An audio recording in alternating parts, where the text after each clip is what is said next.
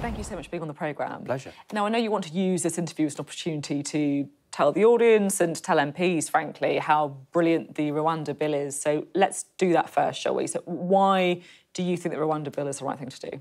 Well, look, we've made very clear commitments about delivering the partnership with Rwanda. We've seen various legal challenges and legal difficulties in getting on and doing that. But it's absolutely crucial to putting out of business the evil criminal gangs responsible for smuggling people over the channel. So there's a sort of imperative here to save lives at sea, as well as the efforts and part of the wider package of responding to those enormous costs that we're seeing in the asylum system every day that run at around £8 million. Now, we've made some real progress in terms of the number of crossings down by a third this year relative to last.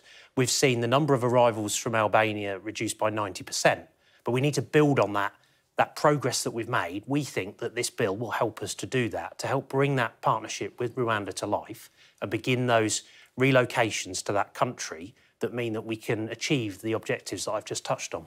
So that's the pitch, that's what you believe. Not everyone's convinced, including the guy who was, until last week, in your job, Robert Jenrick, the former immigration minister. How's the pitch going down with MPs now? So the bottom line here is that the bill closes off so many of those avenues the of merits concern. of the bill. You just said what the merits of the bill are. How confident are you that MPs are going to vote for it? How's it going down with Conservative MPs? I think that Conservative MPs as a whole want to put a stop to these channel crossings. There is a unity of purpose around the need to take action to address this. We will, of course, as ministers, engage during the course of the debates that we will have on this over the coming weeks about the detail. That is what happens in the process of any piece of legislation coming forward. So just to jump in, what you're saying then is, look, if you want to stop the votes, vote for it as second reading, i.e. tomorrow, and then we can work out some of the details, we'll take amendments, we'll do all the other things later on. Is that the idea? We think that the package of measures in the bill as presented do what is necessary to be able to enact this partnership with Rwanda. Yeah, but that's I think it's really Are you basically saying back it tomorrow and then you can amend it later? Is that what you're saying? No, what I'm saying is we think the package of measures is right. It's interesting that people like Lord Sumption, Lord Wolfson, Geoffrey Cox, I see today, has come out and said that he thinks that this is what is necessary in order to deliver on this. But we will, of course, engage with colleagues during the passage of the legislation. That is what happens during the course of any bill, as you know. And we are committed to doing that, and that is something that we will do over the course of the coming weeks. How does that square with the fact that Rishi Sunak has says that you can't go any further on Rwanda, this is as far as you're allowed to go? It is undoubtedly the case that in order for this to be compliant with our international obligations, the bill as presented does that. And there is also undoubtedly this risk, and the Rwandans have been very clear with us in saying that we cannot be in breach of our international obligations. That would collapse the partnership as a whole, and so you could potentially then have a piece of legislation that seeks to do something that can't actually be done in reality because the partnership that you were trying to enact has fallen away. That would seem to me to be an absurd place to get to. So it feels to me, what you're saying, that you're not going to be able to go as far as many of your MPs want. I mean, look, the ERG, the European Research Group, for example, Marc Francois, the chairman, says he wants you to rip it up and start again. The legislation's got so many holes in it that he wants you to pull the bill and put forward a completely revised version. You're saying that that's just not... It's not possible to revise it that much. I think that pulling back from this piece of legislation tomorrow would be the wrong thing to do. We've got a bill here that we genuinely believe, and others have come out and said so, will get us to a place that we need to be in order to bring about this partnership with Rwanda. I think that the public are getting so frustrated and so tired with this that they want to see progress made.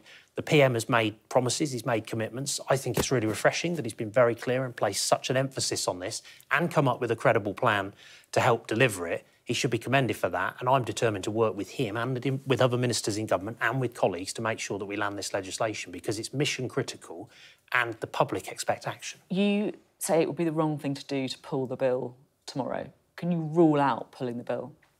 There are no plans to pull the bill tomorrow. But that's interesting because that, to me, we have a I'll second be honest, reading. That listening to this from a journalistic perspective, to me that sounds like you're not ruling out pulling the bill. You asked me a direct question, I gave you a direct answer. It wasn't really, though, was it? No, it was. We have second reading of this legislation tomorrow, and what I want to see is Conservative MPs backing this bill in this second reading debate. And also, I'd like to see MPs from other parties support this bill, because it's not good enough the Labour Party's position of complaining about everything we take forward and offering no credible alternative just isn't good enough. The public wants to see action on this. The measures that we've introduced to date have delivered progress, but we need to continue on this journey in order to get to where we need to get to and shut these channel crossings down. So just to be really clear, can you rule out pulling the bill tomorrow? We are not pulling the bill tomorrow. OK. We're having second reading of this legislation, and I hope that Parliament will come round and give it that second reading. OK. Is it true, as Sam Coates has been reporting, our Deputy Political Editor, that some Conservative MPs have been threatening with an early election if they don't back the bill? I'm not aware of any such suggestion to Conservative colleagues. The fact is, we made promises. The PM came forward and said this was part of the 5-point plan to stop the boats. We've got a vehicle here to take that forward, to deliver on that promise. I actually think voters want to see us deliver on that. I think when it comes to an election, a lot of people out there in the country will cast their votes based on us taking action on it. So it seems to me that we would want to make sure that we are making the progress as part of our pitch to the country when the election comes in due course. Today of all days, Rishi Sunak's been at the COVID inquiry. From 10:30, he's only just 5 p.m. managed to get out. How would you describe the Prime Minister's mood? So you will appreciate that I've been spending a lot of time today in meetings as a brand new minister in the department, getting briefed up. We've got a Home Affairs Select Committee appearance. We've got the consideration of the bill tomorrow. I think that, we have been clear as a government that the COVID inquiry is a really important means by learning the lessons of what happened. I know that ministers who've been appearing and former ministers who've been appearing have been going and taking part in that in the way that all of us, I think, would want to see, being candid with the inquiry. That's precisely what the Prime Minister has been doing. And what we want to see is proper learning come out of this process, because that is absolutely critical for preparedness for any future pandemic that we might see. He's going to walk out of the COVID inquiry, ask everyone how it's all looking with his MPs, and then whoever's got to give him the report on what his MPs have been saying, including, the ERG, all these different various factions. It's going to be a bit of a difficult chat with the Prime Minister, isn't it? Well, when I spoke to the Prime Minister on Thursday when he appointed me, he was in good spirits, absolutely determined that we have got a job to do. I think he's got the clear plan when it comes to the legislation that we're debating tomorrow to get us to where we need to be, to make this partnership a reality with Rwanda. This has gone on for long enough. It'll give us the powers to operationalise this in the way that I think the public expects us to deliver. He is really focused on that, as well as on the other areas of priority for the government, and he should be given all the backing in the world for that.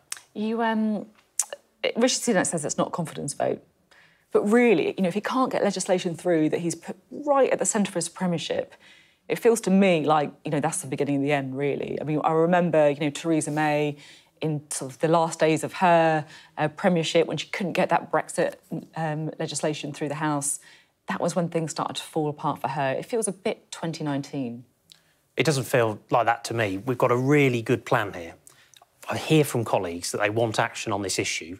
Here is the answer to achieving exactly the progress that they want to see. When I remember back in 2019, you quit as vice chair to vote against the kind of Brexit deal. You were on the rebellious side then. What would you say to Conservative MPs on the rebellious side right now? At that point, I wasn't convinced that we'd got the right plan in order to deliver the objective of delivering our departure from the European Union in the way that I wanted to see. That's exactly what they feel. But that's why I would definitely encourage colleagues to engage with us over the course of the coming hours in advance of that vote tomorrow. We will continue to engage with them as we take this forward. The reality is that this deals with the issues that were raised by the Supreme Court, building on the treaty, closing off those areas for claims and for the frustration of the relocations in the way that we've seen previously. I just don't see the concerns being to the extent that we would not be able to achieve that objective. We've got a plan here that gets us to where we need to be, and I think Conservative MPs should come around and back it. OK, thank you very much. Thank you.